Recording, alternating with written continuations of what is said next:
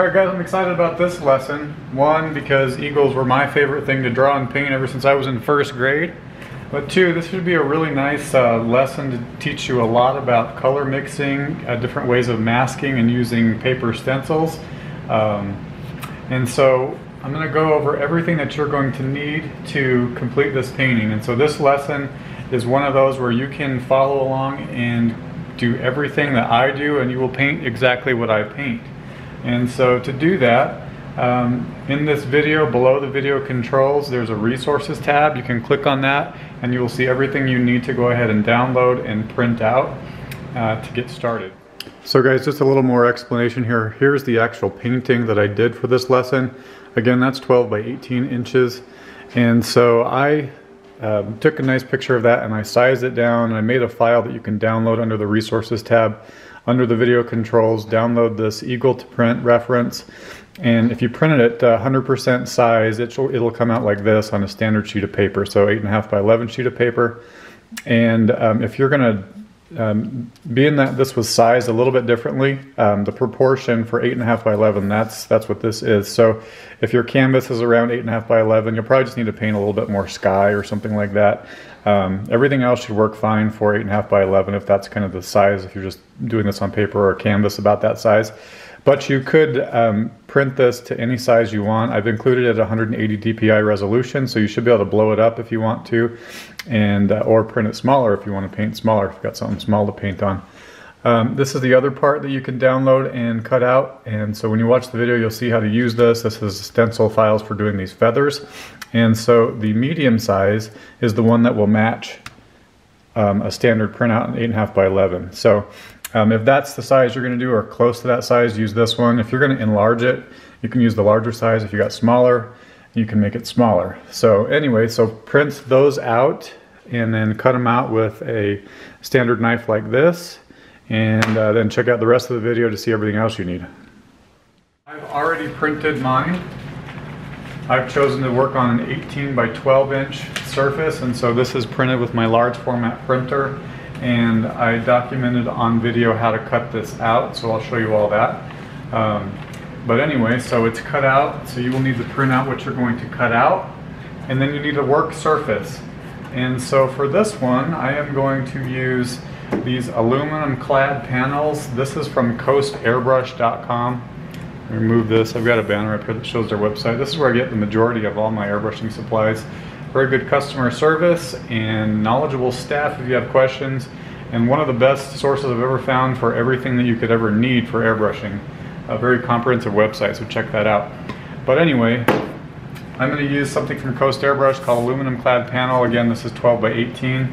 And what's cool about this is it's aluminum, but it's got a rigid plastic core on the inside, or rubber or something like that. It makes it really, really rigid, nice and durable. Rather with aluminum that thin typically bends quite a bit, or you can dent it pretty easily. And then it's got a protectant coating on it. You can peel that off when you're ready to get started. But the other thing that's cool, it's got a white side, and on the other side is a black surface to paint on. And so you can kind of practice either way. You can order some of these in different sizes, and then you can do practices on both sides. So excited to try that out for this. The other thing that you could use would be like gesso board. That's another thing I really like to airbrush on when I'm going to do something that's framed. The reason I like this and this is because it's a hard surface, and so it's also a smooth surface. So a lot of times in airbrushing you end up doing some masking, which we are definitely going to do some masking and cutting directly on the surface. And so it's trickier to do that on paper, and it's really tricky to do that on canvas. So as we progress, should you choose to use paper or canvas, I will discuss ways you can still do this project on paper and canvas. But if you have the ability, go ahead and get some gesso board from art supply stores, art supply websites. Even Amazon sells this in different sizes. This works well. Coast Airbrush has this. They also have some aluminum sign blanks. And you can also just use a chunk of steel if you have a body shop, or you know a body shop that can take some steel or aluminum and prime it and base coat it, and then ideally clear coat it with a 2-part catalyzed clear coat, and then sand it flat with 800 grit sandpaper. That's a really good surface to work on as well. So if you're going to paint on something like this, aluminum clad or anything that's metal, that's been painted, you typically have to sand the surface. And so one of the ways I like to sand and prep things, if you watch the videos on prepping out a helmet, I like this. A body shop showed me this several years ago. Works kind of cool. It's like sandpaper, but it's more durable, and it's got almost like a Velcro on the back. You can cut a Scotch-Brite pad to that size, and it works really well to scuff up the surface. You can also just use regular Scotch-Brite pads or even just regular sandpaper. If you're using gesso board, check out the first part of my end of the trail, the Indian and the sunset training video. I talk about how to prep that. But basically, this is a nice smooth surface, but it works best for airbrush if you do lightly sand it to knock down any of the extra little gesso, little parts that stick up. So after you sand the surface, you'll need to clean it. And so I like to use a water-based cleaner like Windex or the Sprayway, or House of Color has a post-sanding cleaner. And then, so some sort of a water-based cleaner, and then also an automotive-grade wax and grease remover. Obviously, if you're doing this on paper or canvas, you don't have to worry about any of that. And so up next, then you'll need some paper towels. Different sizes of masking tape are handy. And obviously an airbrush hooked to an air compressor with some sort of pressure regulator. For this one, I'll be using two types of airbrushes, an Iwata Eclipse with a 0.35 fluid nozzle and needle setup. And then my ultimate favorite airbrush is my Iwata Custom Micron CMC. Both of these are probably 15 years old, and you just keep replacing the needle and the fluid nozzle periodically, and they typically keep on going. And so for this lesson, I am going to use water-based paint because a lot of you students out there are painting out of apartments or homes or something like that where you don't have good ventilation like I do in my studio. So water-based is a little bit more friendly on your lungs and your home.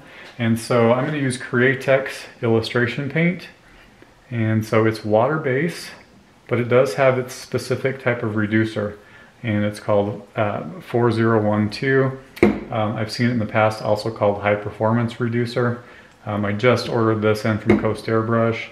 And then there's also an additive that they've come up with called 4030 Balancing Clear, that is an additive that you can add up to 25% and into your airbrush paint, and it should help it flow a little bit more like solvent paint. So we're going to try that out on this video for you.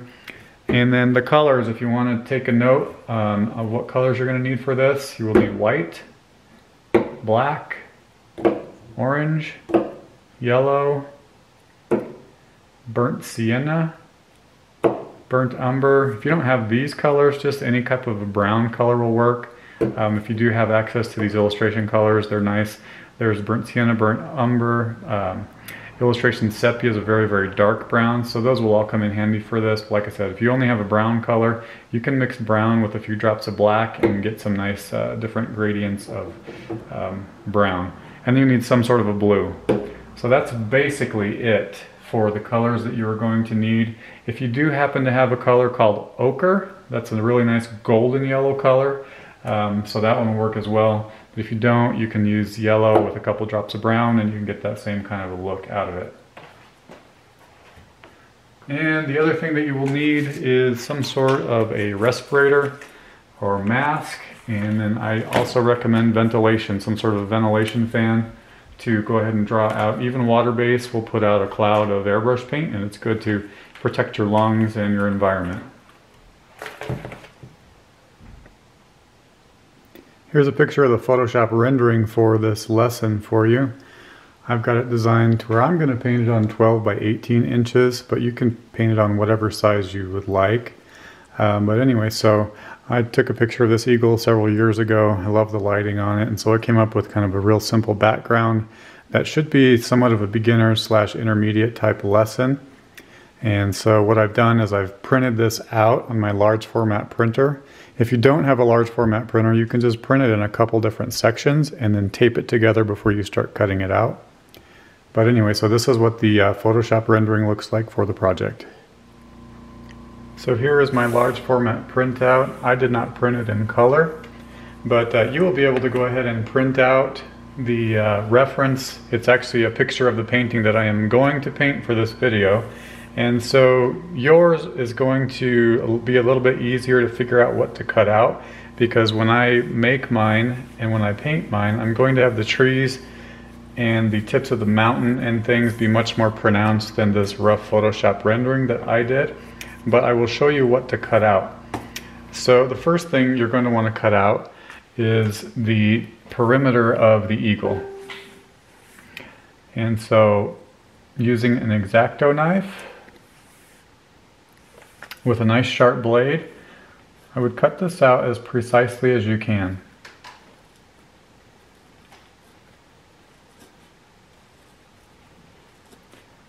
Try to not damage the paper on either side, because we will be able to use this for masking and back masking steps as we progress through the lesson. Under here, the feathers are kind of fuzzy, so if you kind of make quite a few of them really nice and small feathers like this, that'll come out nicer for you. So I'll finish cutting that out off camera. I'll show you a little bit of the beak, the eagle's beak. Be really precise right around this. Eagles have a very pronounced shape of their beak, so you want to make sure you get that correct. I'm using a cutting mat to cut on. You can get all this from hobby type stores, Joann's, Hobby Lobby, Michael's, things like that. Try to cut the beak out in one smooth motion. Don't stop and start, and that'll come out a lot smoother for you.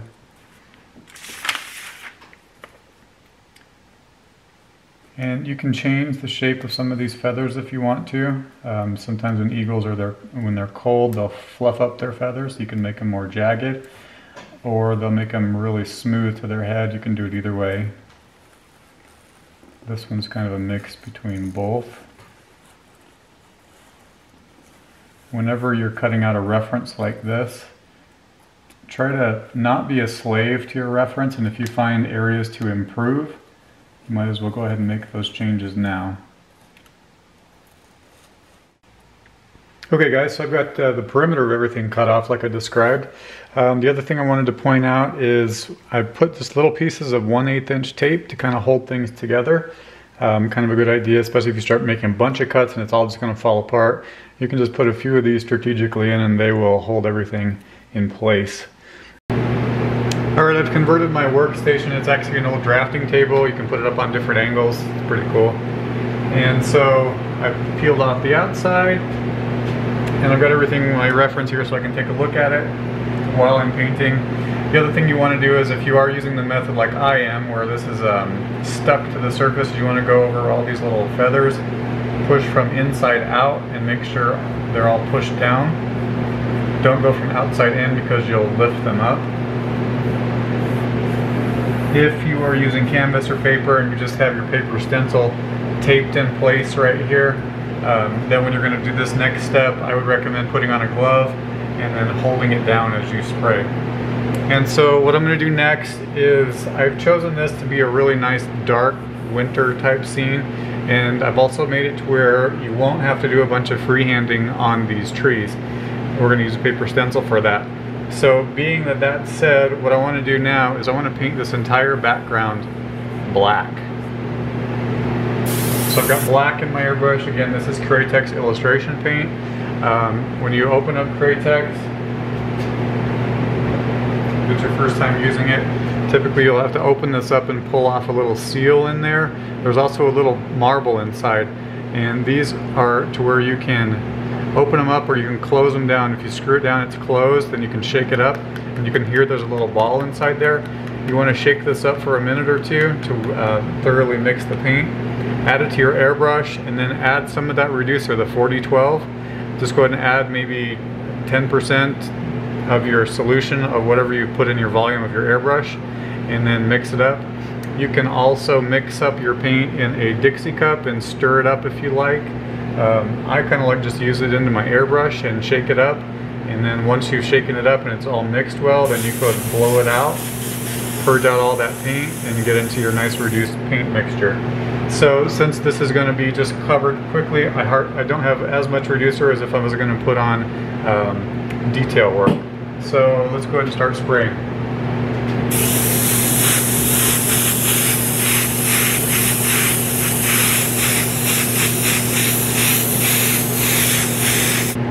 But I want the moon and I want everything else to be more bluish. So I'm going to mix up a bluish white color. So I'm going to shake up my white airbrush paint.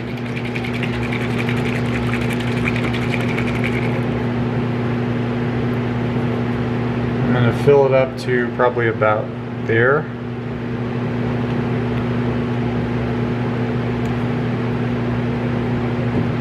And then I'm going to take some of my blue.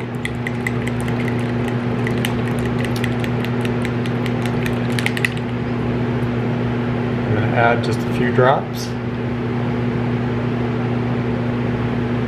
Probably the equivalent of about 5 to 6 drops. And then I'm also going to add reducer.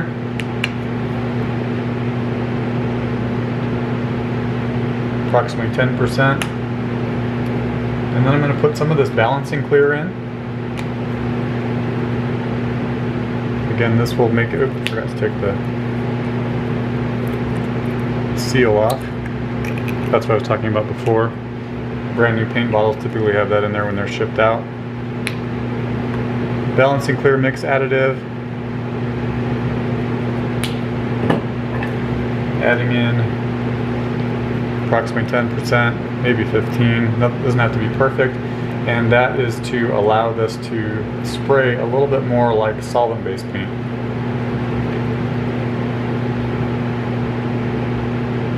So mixing that up, that looks like a nice light blue color.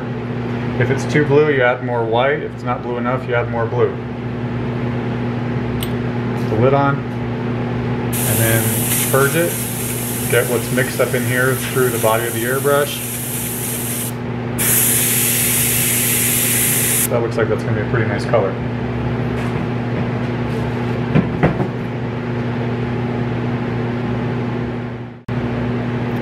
Alright, so next I'm going to spray the moon. I'm going to hold it down on the edges. Airbrushing this bluish white mixture.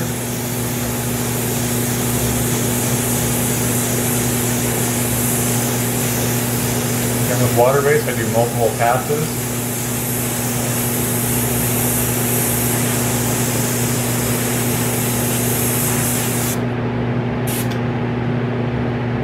And then for the snow itself, remember we cut out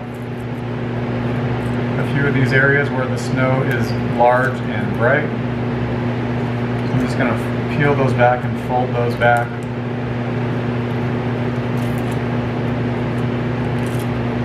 Tearing the paper went towards the edge. See how that's cut just a little piece, so I can just trim that.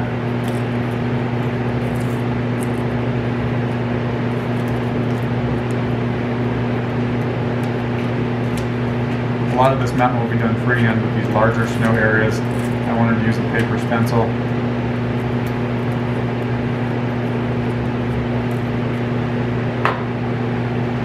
So that's exposed. I can hold those down. Airbrush.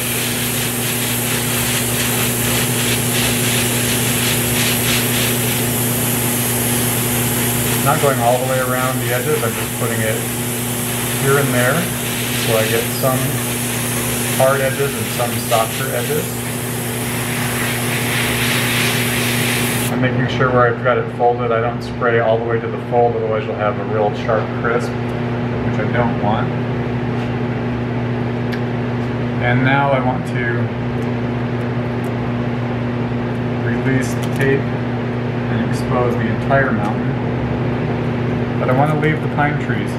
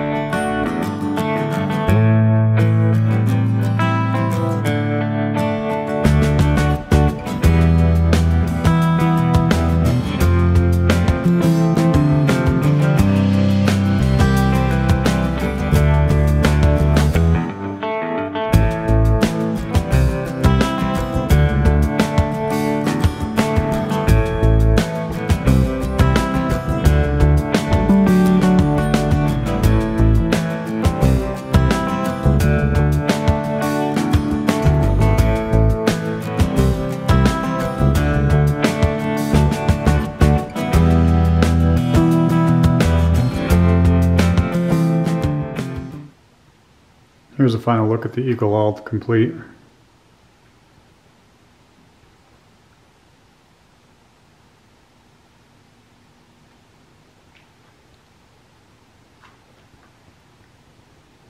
And one last look at the Createx illustration colors used.